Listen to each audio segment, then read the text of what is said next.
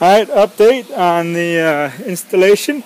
And so Hydro Gear spoke to the service department, and Brad's a great guy because I did all the purging procedure and the axles weren't spinning, so I'm like, what the heck?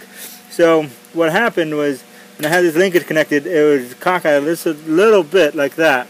So when I put it all the way forward, it started spinning no problem. And you want to make sure your disc is a little loose, so when you it doesn't prevent it, but don't stick your hands in there or anything.